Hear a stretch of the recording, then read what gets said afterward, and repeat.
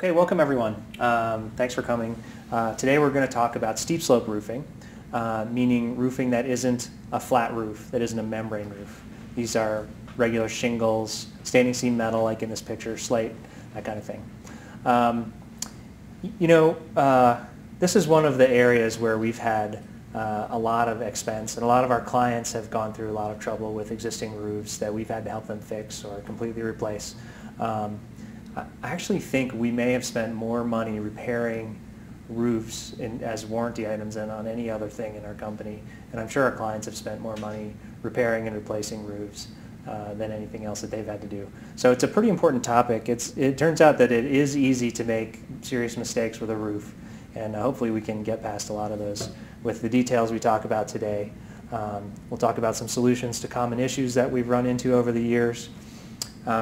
Designers can make it really easy to make a roof work, or they can make it into a difficult proposition, so we'll talk about some of the things that designers can do to help us.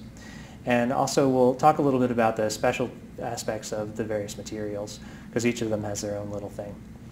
So when we talk about a steep roof, we mean a roof that has over a 4-inch rise and a 12-inch run. Anything under that, you've got to start looking at specialty materials. Regular skylights, regular shingles, they all work at a 4-inch rise and a 12-inch run. They work by gravity, right? The water runs off one shingle, hits the next, and runs off to the next one. And even when the wind's blowing, because we overlap the shingles, not too much water gets up in there, and they usually don't leak. If you get down much under a 412 pitch, then all these things that work by gravity stop working. The gravity isn't strong enough to overcome the wind or the snow or the ice. So you have to switch over to different types of roofing. One of the things that we always want to mention is that there's really good documentation, really good manuals. All the national associations of contractors have books that tell you how to do different types of roofing. Manufacturers publish these guidebooks, which we have. I mean, there's each of these books has about 1,000, details in it.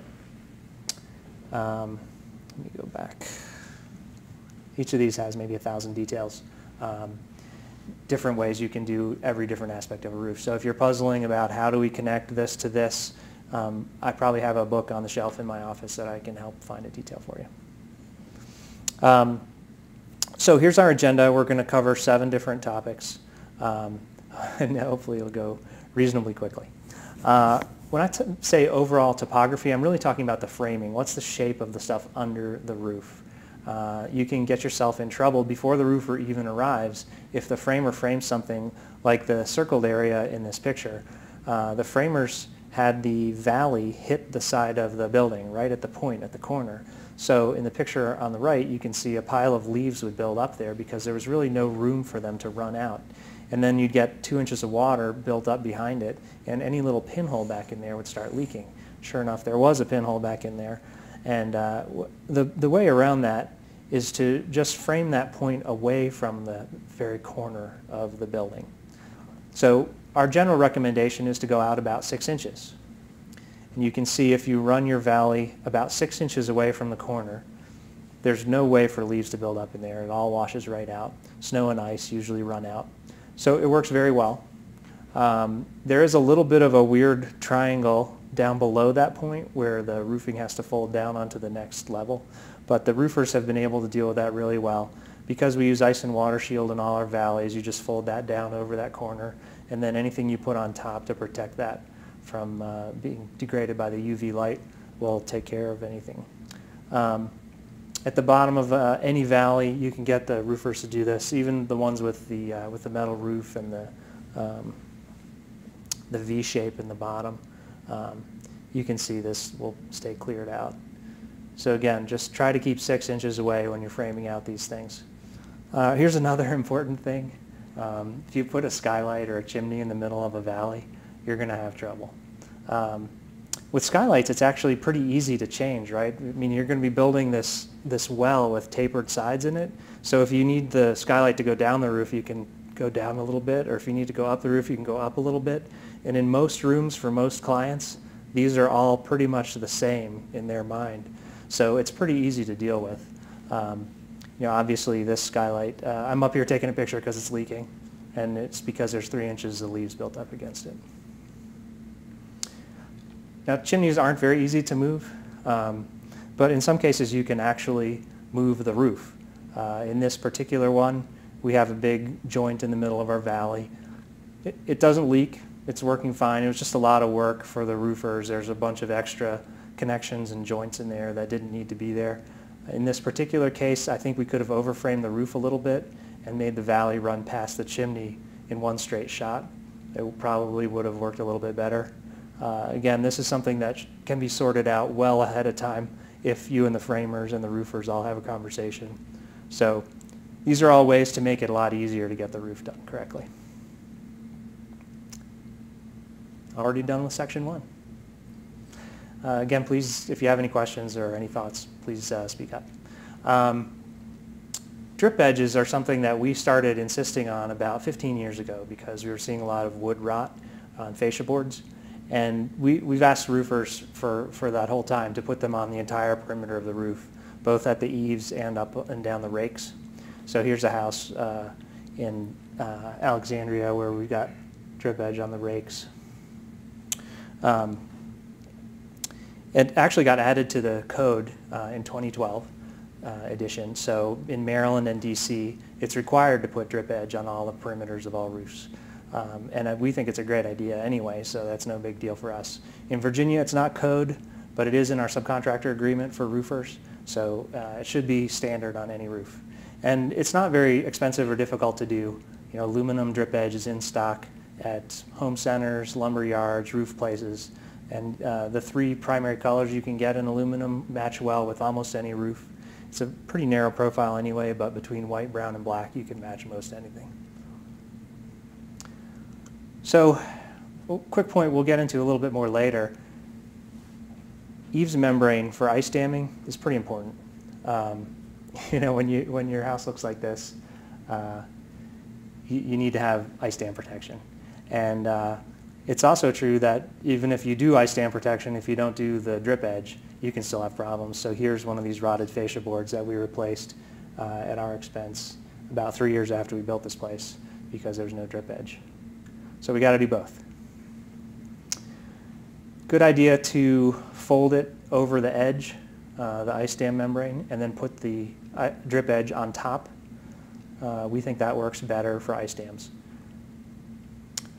And one other important thing about drip edge, it should be long enough to get down into the gutter.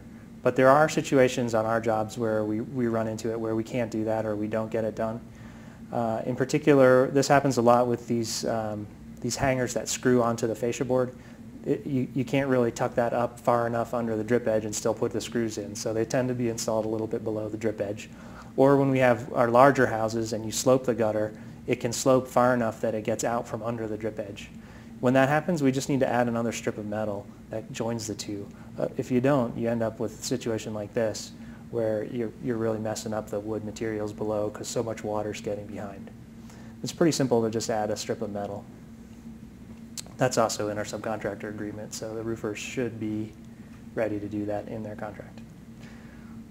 All right, all done on edges already. Okay, underlayment. Underlayment is felt paper, only now there's like 12 different products, so we have to call it by a general name. What's the purpose of underlayment? You know, why do we use that? Protection. Yeah, during construction, we want to dry the house in. Yep. Protection after construction, probably too, right? Yeah, I think it really does 2 things. It allows you to stop the rain pouring in while you're building the house before they actually put the roof on. So pretty important for that. And then I didn't really realize this until I was the one answering the phone in the rainstorms. Water does blow through some kinds of roofing, particularly the ones that have a lot of texture like slate or shakes, cedar shakes. Water does blow up into those roofs. And the underlayment, it plays a really important role. When the water blows past the top layer, the underlayment is there to protect. And if there's big holes in the underlayment, sometimes you have issues. So all those things mean that our underlayment should be watertight. particularly when it's the only roof during construction. One not that big important point, but a nice thing to know. A lot of underlayments are not permeable, so ice and water shield material does not allow water vapor to go through it. So there can be no drying up through ice and water shield. If you cover an entire roof with it, you have to be able, that assembly has to dry in another direction. And so for that reason, it's better to have a fully vented roof if you're going to use an impermeable underlayment. So, and it isn't just ice and water shield. A lot of the synthetic underlayments that we'll talk about are also not permeable.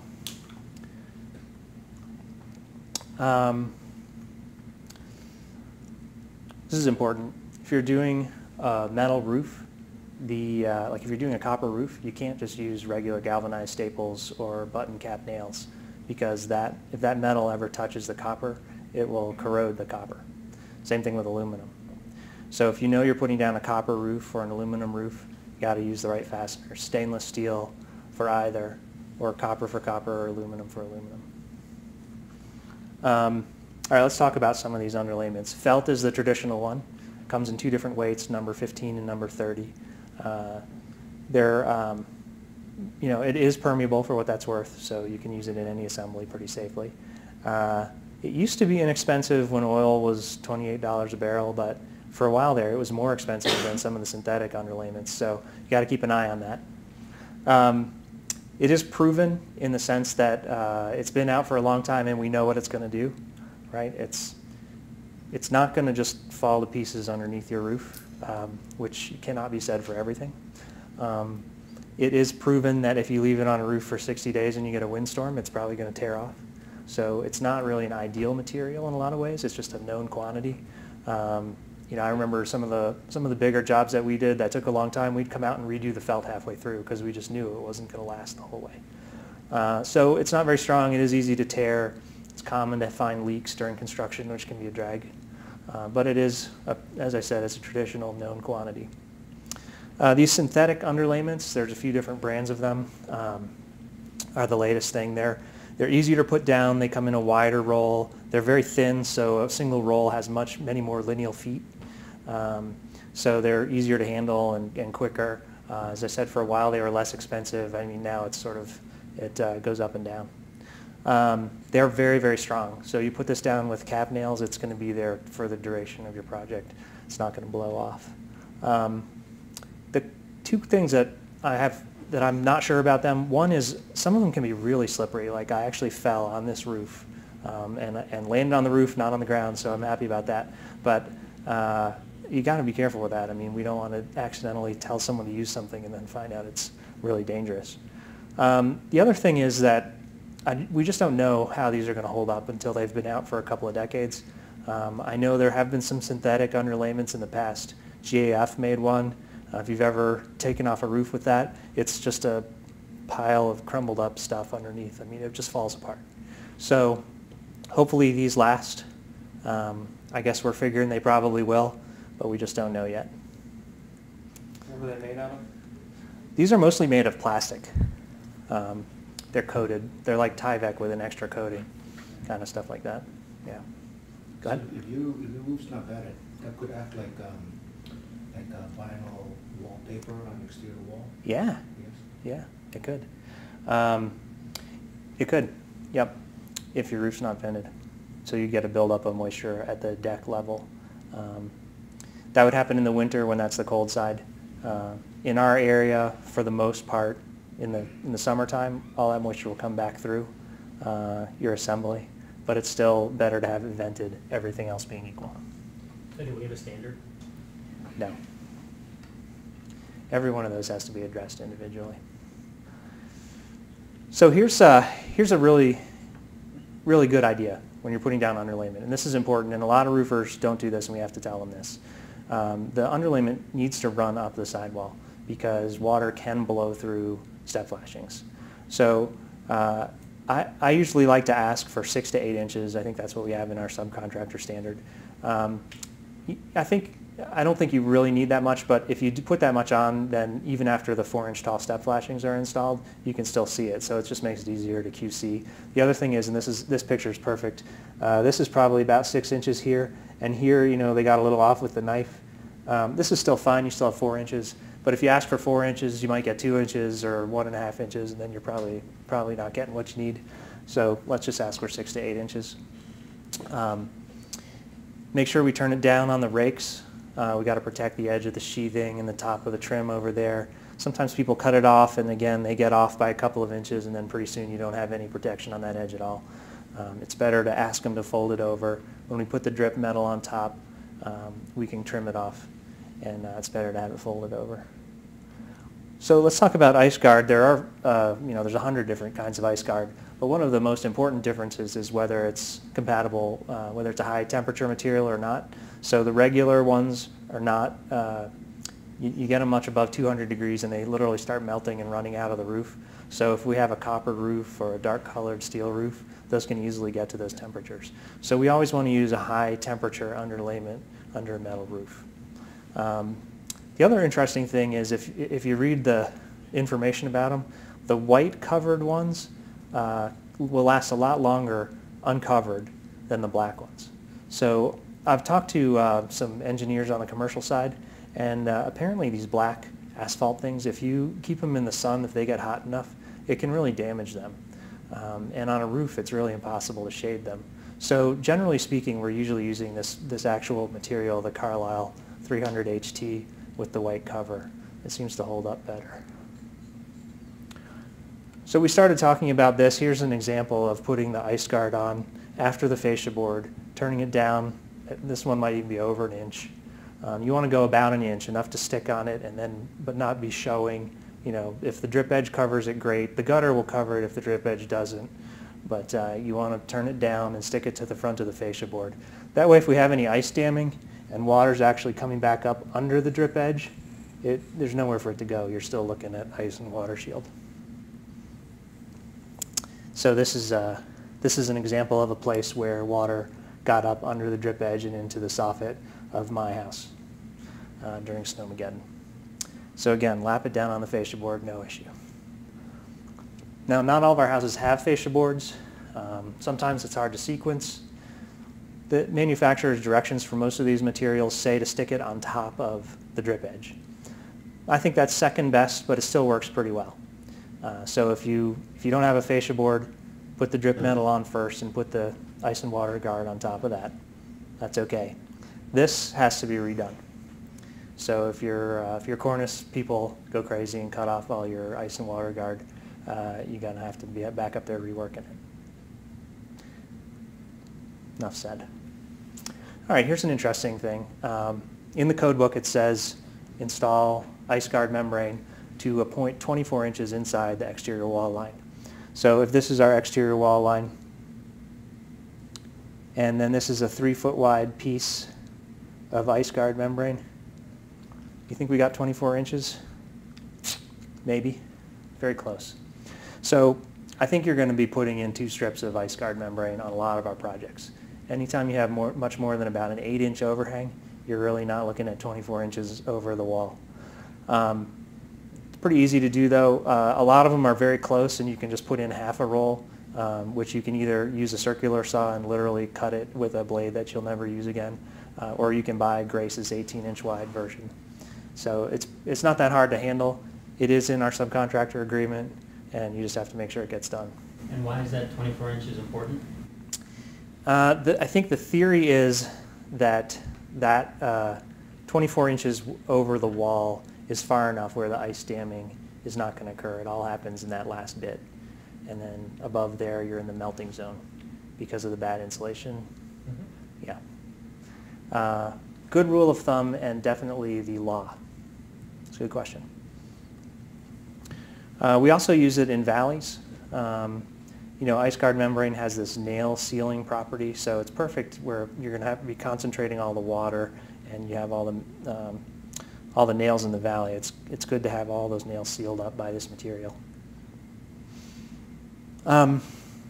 With some kinds of roofing, slates, wood, The hips are actually pretty vulnerable because they catch a lot of wind and they have these individual pieces that are kind of laying on top of each other, so it's easy to blow water through those. Probably a good idea to put a strip of it up there. You can even do the entire roof. Slate roofs, I actually think it's a pretty good idea. Slate roofs do let a fair amount of water through in the wind, and you know, as long as you vent the roof, this is no issue. And if you're paying for slate, you probably won't even notice what this costs, which we'll talk about later. And here's one other little interesting thing. After a few years in the sun, ice guard membrane really sticks to the bottom of shingles, and it can be almost impossible to get them off. I mean, it took 3 guys, I think 4 days to clear off 3 squares of roof here when we had to do a repair. So good idea. Some of our roofers put another layer of felt on top of the ice guard membrane just to make it possible to re-roof later. Definitely not something we normally have to worry about, but a nice touch. So I got into this a little bit already. Different ice guard membranes have different amounts of time that you're allowed to leave them exposed. It can be as low as 1 month. And some of our projects will be closed in. The final roofing will be on top within a month.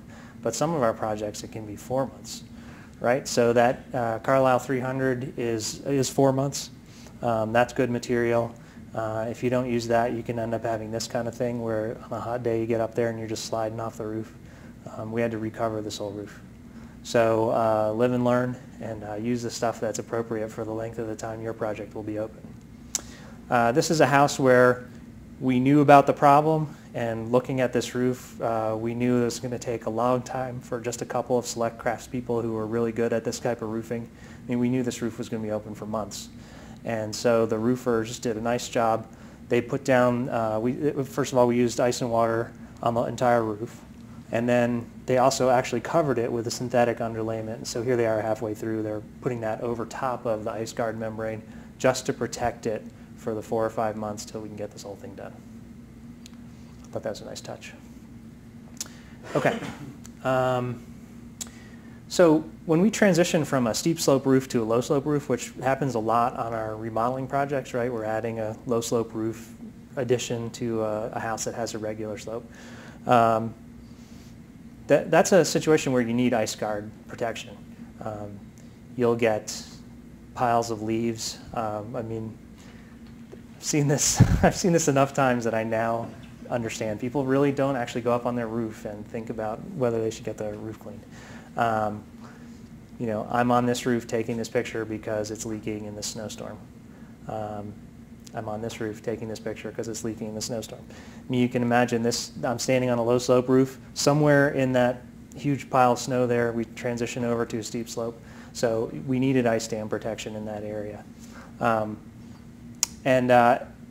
think the key is that it can't just be a few inches tall, right?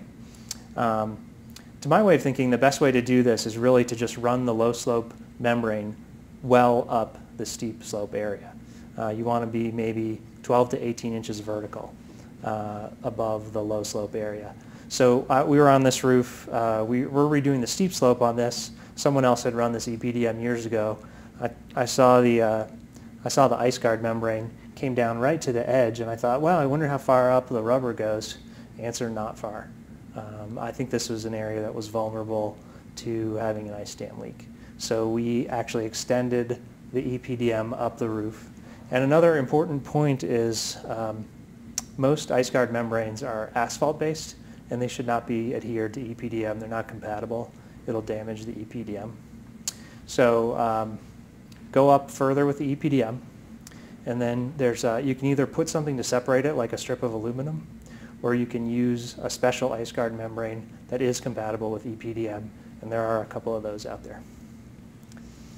Another approach is to just run it up high, and instead of running the regular roofing way down close, just keep it way up out of the snow and ice area. Then there's no issue. And here we are using a piece of plastic to separate the ice guard from the EPDM. All right, any questions on underlayment? Okay. Okay, so sidewall connections are interesting. We end up, we do these a lot of different ways because we're remodeling. But I'm going to go through what I'll call our sort of new construction method, when we're building the wall and the roof. We'll talk about the ways to handle this. And this is an addition we did in 1994. I was really proud of this project. I was the lead carpenter. So I was really bummed when they called us a couple years later and there was a windy ice storm and water was coming through the step flashing along the edge here into a closet below. I didn't really realize water could blow up through step flashing, but it does. And one of the other big issues we've had, besides things going through the step flashing and no underlayment, is when the wall finishes are not put in front of the roof finishes. So in this case, we have Tyvek on the wall, water gets on the Tyvek, and it runs down behind the step flashing. So what should have been done is the Tyvek should have been cut and all the step flashings tucked up underneath the Tyvek. And what definitely shouldn't have been done is tucking the window behind the step flashing, because that is definitely going to leak. And here's another picture of that. I mean, you can just see if you're a drop of water running down the Tyvek, where are you going? Not onto the roof, you're going down into the house. So this is an important quality point for us. Roofing has a very high turnover. People who do step flashing, sometimes it's their first job or their first month or their first year, and we really have to get up there and explain to them, this Tyvek has to be in front of the step flashing or we're going to have a leak. So a few key things here. We'll just jump into them.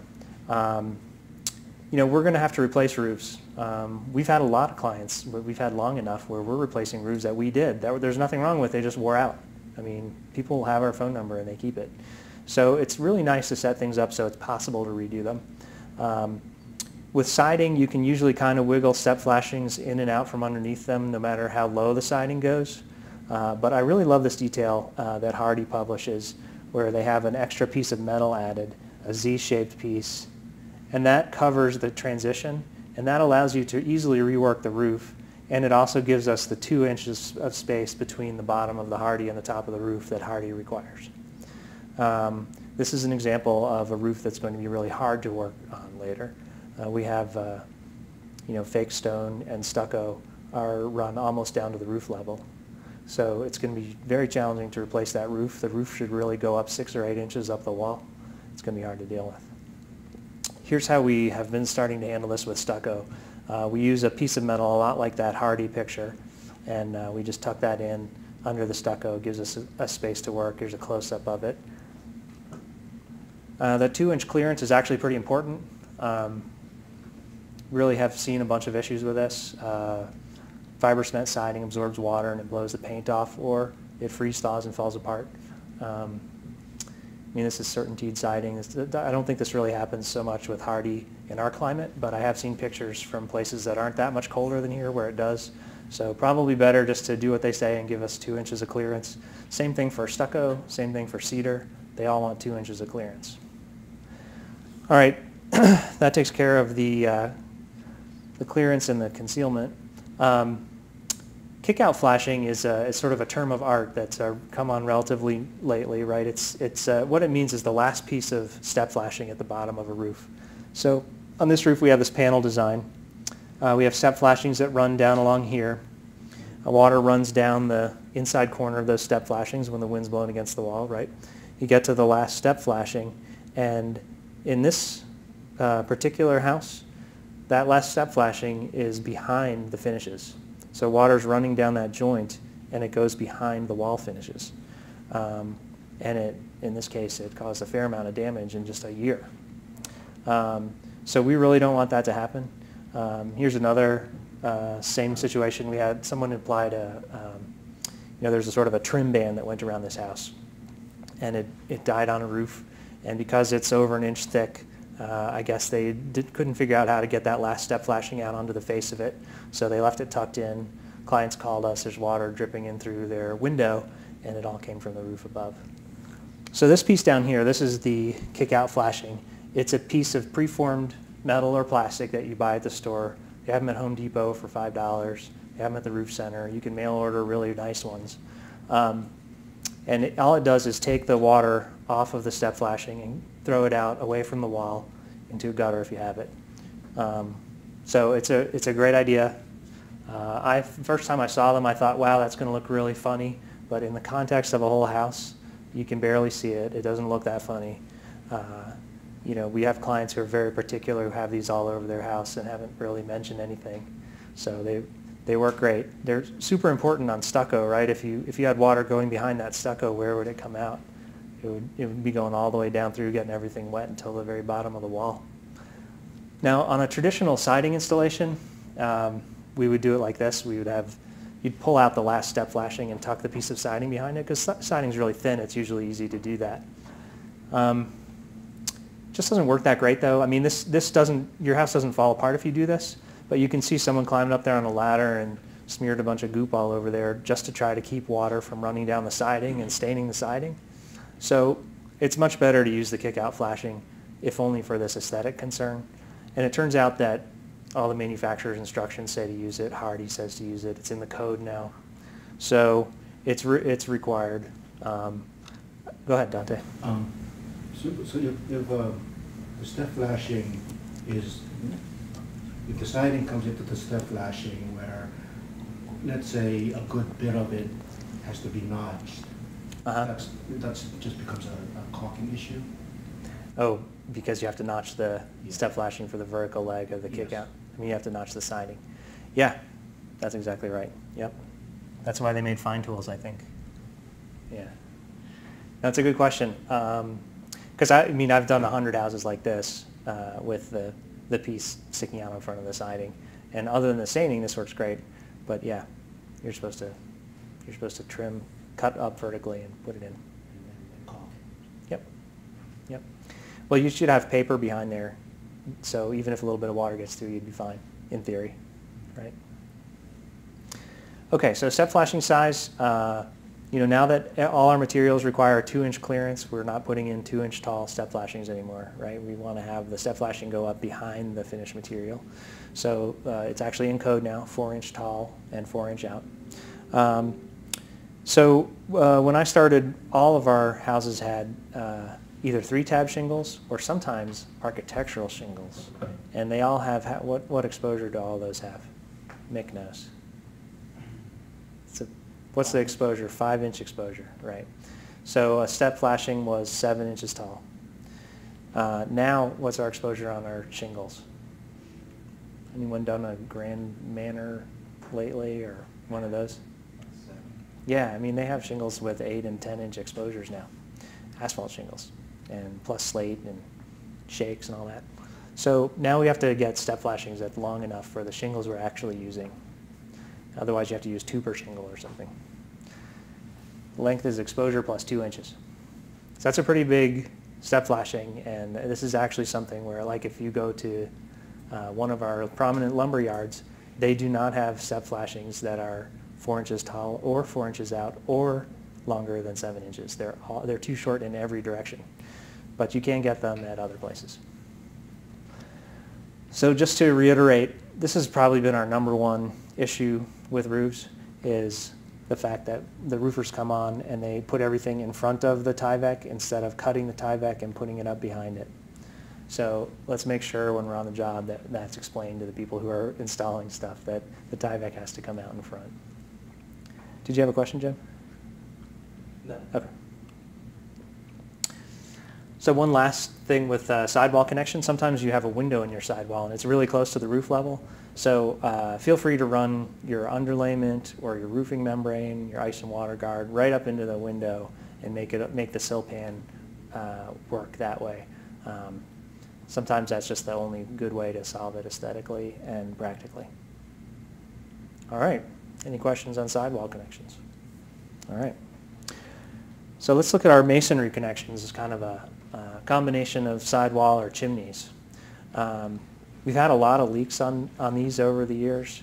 You know, many people call us after big storms, say, you know, the part of the house that you didn't work on is now I have this drip over my chimney or somewhere else. So as we've discussed in other meetings, masonry will absorb a fair amount of water, especially in a wind-driven rain. So you'll have a stack of brick or stone, and water's gone all the way to the back of it and is trickling down through all the little pores in the mortar and the space behind the brick. And somewhere in that wall, we have to collect all that water and get it out before we get down into the house. So if you have masonry that goes down through past our roof level, we have to put a through flashing at the roof level where that water hits it and comes out onto the roof, or else it's going to drip down into the house. So we're going to play a big role in that because there's two different subs, right? The masons have to bring the masonry above the roof in the right shape. Then the roofers have to do their part, the metal, and then the masons continue on. So there's a fair amount of coordination. Let me just show you the steps. Here's the through flashing installed through the veneer layer. The roofers come along and put their shingles and step flashing. And then they put the counter flashing on, bend over the through flashing. Looks very nice.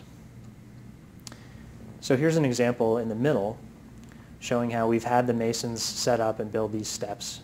You know, to my eye, there's a lot of steps, and they don't really look all that even, but we'll talk about that.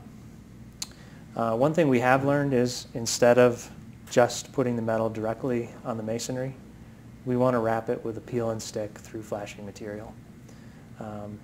The main advantage of that is the masons have that on site. They're using it at all the windows and lintels, so they can build the first part of the masonry and then wrap it right away, and you're dried in. You're not going to have water pouring in through that joint in the roof. But it's also great as a backup. It's pretty easy to have a pinhole in metal either when you start or after it expands and contracts a lot. So it's nice to have something under the metal that makes it less likely to leak. So how are we going to set up these steps so that they're even, they all look good, they're the right height? One of the things we have figured out over the last few years is to hand the masons a piece of 2x4 and tell them the inside corner, the bottom corner of all your steps should be this far above the roof deck. So just lay this on the roof and slide your block along or your brick along until the corner is even with where the top of that 2x4 hits the step below. And that's a really good way to explain how to get the inside corners all even. And then if they come up the same height at every step, then the top corner is also going to be even. So the only question is, what's the step we should use? You know, traditionally 3.5 inches is a lot higher than traditional, right? If you're really looking at a traditional house, you're probably going to be seeing the inside corner about 2 inches above the roof deck level, and then the next step up is going to be 4 to 6 inches. Now with our code requirement for 4-inch step flashing, 3.5 is, you know, probably doesn't even really meet code, but it feels like it's pretty good. So we've tried 8-inch steps. That's pretty high. It's a big step. So some clients have found that objectionable. So I think we're probably looking at, if you're doing brick, you want to do probably 2 bricks, which is, you know, 5.5 inches. And if you're doing block, you probably want to do 4 inches to 6 inches, somewhere in that range. If you do all the steps all the same, you get a nice even look. Comes out really nice. If you don't, it can look really weird. Even in irregular stone, the steps probably want to look pretty even. Now on a chimney, we kind of want to do the same thing, but you have to pick how far in you're going to go. So a lot of our masons build a block chimney and they waterproof that. Lately we've been using a cementitious waterproofing that will not catch on fire, which I think is probably better than the asphalt-based waterproofing that could catch on fire, which probably doesn't belong in a chimney. So if you waterproof the outside of the block, then your flashing just has to go through the veneer layer and connect to that waterproofing. You can also go all the way through the chimney. And this is actually traditional, like in New England and Long Island, on the coasts. They get a lot of windblown rain, and it just soaks all the way through their chimneys. So they would run a through flashing all the way through the chimney around the roof level. So that can be done. You want to rough up the surfaces or attach little pieces of metal to the surfaces so there's a little bit more friction and the chimney can't slide off the roof. Go ahead. Pitching them and putting weep-holes is not important.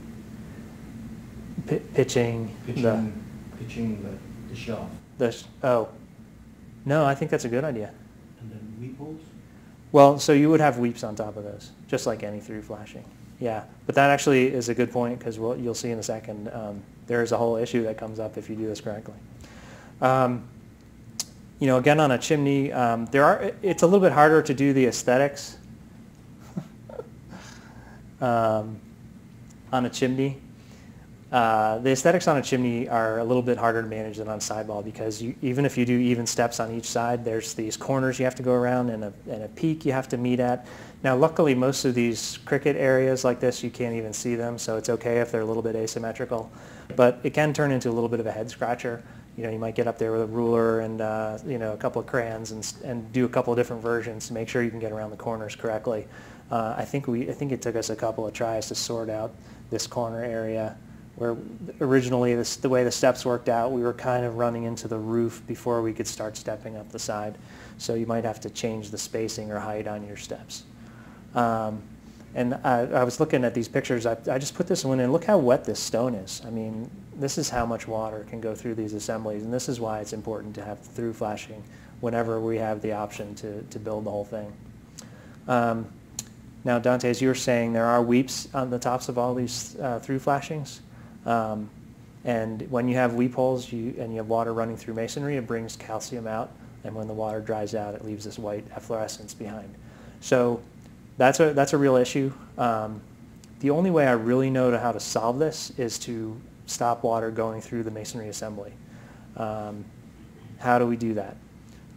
Well, one thing we have done that is kind of a standard for us is to use a water-resisting sealant, a breathable water-resisting silane sealant on any chimney. That really reduces how much water gets in. Another thing we can do is pick masonry joints, which unlike this chimney, this is a so-called dry stack where the stones are very close together. You can't actually tool the mortar joints, so the mortar joints are very porous. If you pick a style where you can tool the mortar joints, that helps a lot. And then the other thing that's important is the cap. One thing that has certainly become clear is that these masonry caps don't keep much water out of the top. I mean, it's very normal to get up there and find them cracked after 2 or 3 years. And even if the top itself isn't cracked, as soon as you get around the corner, there's water soaking in through the masonry structure. So one really nice option for clients is to do a metal cap. This costs about the same as rebuilding the mortar cap because you don't have to use scaffolding to get up there, and roofers just get up there and do it. So we do a lot of these on retrofit applications. You know, even before we seal all this area with fireproof caulk that won't catch on fire, it's still 99% waterproof already. So that really reduces the amount going through the chimney. And then you just have to clean the efflorescence is the best you can do as far as I can tell. All right, masonry connections, we're all experts now. So feel free to bring me out on any of these if you have a mason and a roofer, you want to get it all coordinated, I'm happy to come help. We've got some good documentation on that that'll help them all understand their roles.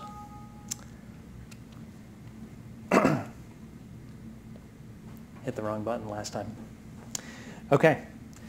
All right, this is the best chapter. This is the shortest chapter, skylights. For all the problems we've had with skylights, there is an easy answer. Buy Velux's top of the line stepped flash skylights. Don't worry about it. Go home and sleep well.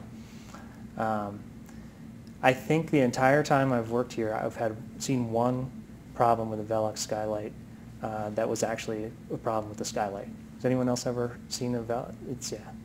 Some clients put a shade under it in a south-facing skylight, and it melted the sealant. This was in like 1994. They replaced it for free. Never seen another problem with the Velux skylight. These are super reliable. However, so I could end this chapter here, but because we're trying to elucidate the principles of why this would be important so that when a new product comes along, we can evaluate it properly and we understand the reasons for it. Let me give you the long answer. The reason that these are great, the flashing kits are awesome. So compared to a site-made flashing kit, the factory-built top and bottom pieces have a factory-made outside corner that you cannot duplicate in the field without soldering copper. So all the other metals we use, aluminum, steel, cannot be soldered in the field, and there's always a joint that can never be properly sealed at each of the four corners of a skylight. But if you buy one from the factory, it comes with the four corners sealed properly. Step flashing is also really important. Companies do make skylights that don't have step flashing, and what happens is the water gets into the under the roofing at the top and works its way down, and then it gets under the flashing at the bottom and it comes in. With step flashings, it keeps getting kicked out every few inches. So the step flashings work a lot better. These units are glass. That lasts a lot longer than acrylic, has a lot fewer problems. We've replaced a lot of acrylic skylights. I mean, they just don't last very long. Condensation management is also very important. A lot of homemade skylights don't have a gutter where water that drips off the glass or acrylic gets thrown to the outside. The Veluxes do. So as usual, follow the directions. We did have a spate of issues with skylights that one particular roofer was installing below the pitch that it said in the book. And he said, oh, it's fine. I've done 100 of these. And I'm not sure 100 of them are leaking because every one that he did for us is leaking. But if you follow the directions, no issues with this. Okay? Any questions on skylights? And the pitch is usually a 4 and 12 is sort of the magic number? Or? It used to be 4 and 12. They now say 3 and 12. Yeah, but that confuses things. I didn't want to admit that, but that's true. And then for lower slopes, they do sell the... So for lower slopes, you build a water... It's a long, complicated story. You have to get it to 4 and 12, where the skylight sits? No, there are skylights that work on low slope, but for steep slope roofing, this is the way to go. Yeah. Okay. Any questions on skylights? Great. All right, let's talk about materials. As I said, each of these has their own thing. Everything we've talked about applies to asphalt. Very simple materials. Everybody knows how to do this. I didn't update the prices in the last year. I think asphalt shingles may actually be on their way down because the price of oil happens to be falling this week, but we'll see how that goes. So cedar shakes and shingles, they don't. One thing we do know about these is they don't seem to hold up all that well. I think saying 15 or 20 years is pretty realistic. People who have roofs that are older than that have to do multiple repairs, replace a couple hundred shingles, that kind of thing.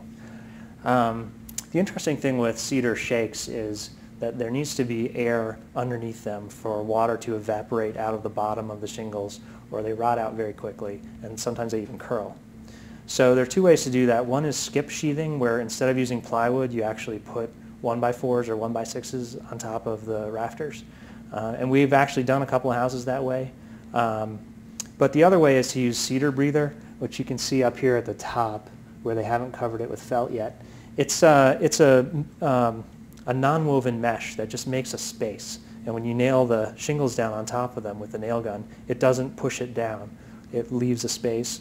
So the water vapor that's going through the wood can evaporate out to the bottom almost as easily as the top. And that really helps them last longer. That's actually in code now. Shakes, you can see they're interleaving felt here in the picture on the right. On the left is a picture of a shingle roof. Because the shingles are much more flat, you don't need to interleave the felt into them. All right, slate is a really great roof. I lived in Vermont for a while, and there's a bunch of roofs around there. Like there's one right up the road from my parents' house that says 1881 on it. And I think they probably replaced some of those slates, but it lasts. I mean, it really lasts, right? If you get a good slate roof, it can be way longer than our lifespan. And it costs a lot, but it's a very nice roof. It turns out that there are good slates and there are mediocre slates. There's Vermont's and Virginia's. Those are very good. Spanish slate is pretty good, and Canadian's pretty good. There's been an issue apparently where people are buying cheap slates and saying that they're Spanish because, I mean, they're just rocks. They don't have a factory stamp on them. So you got to be careful to make sure you're sourcing them correctly. And then there's a lot of slates that have come into the market recently from all over the world, which may not be that good. People have had issues very quickly with some of them, freeze thaw or color fading. So, be careful of what you're selling to people. We've been using a lot of Vermont and Virginia. One funny thing with a 150-year roof is, what are you going to use for vent caps? What are you going to use for nails? What are you going to use for your plumbing caps? All these things probably should be designed to last longer than 20 or 30 years, which most of the stuff that's on the market is designed to last 20 or 30 years. They're made of galvanized steel, and they just don't last that long. So, this is a synthetic slate roof, but it's supposed to last 50 years, so we probably shouldn't have put a nail on it that started rusting in 5. So copper or stainless steel nails for long lifespan roofs, things that'll last. And obviously, because steel corrodes copper and aluminum, you got to keep those away from copper and aluminum roofs. All right, so speaking of simulated slate, the good news on simulated slate is we've found one that seems to work great. It's really lightweight, so you can put it over any existing roof, unlike a regular slate, which is so heavy. Sometimes you have to reinforce even the rafters. So people have a historic house, they want a slate roof, this is the way to go. The EcoStar is the one kind that we've had good luck with. So not very expensive. You can get a 50-year warranty. Would I bet my life that those will be looking good in 50 years? Not really. Wouldn't matter anyway, unless they come up with some new medical stuff. I probably won't be around to verify that either way, but it's been very good for us. We've never had a warranty issue, never had a real problem. The only thing to be careful of is that you have to blend all of them because they come out in different colors.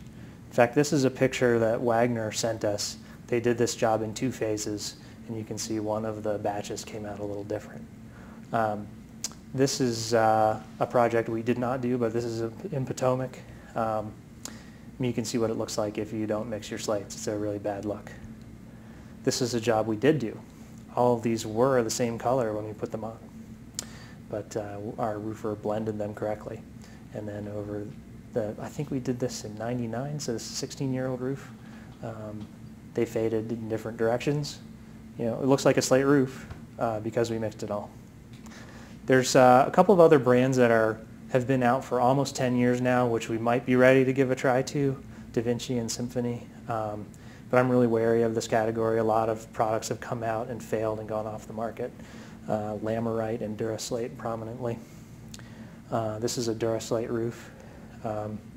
There's this place where you kind of have to slide down to jump off a part, and it looks like the top layer must be oxidizing in the sun or something. I don't know. It doesn't give you a good feeling about how long it's going to last.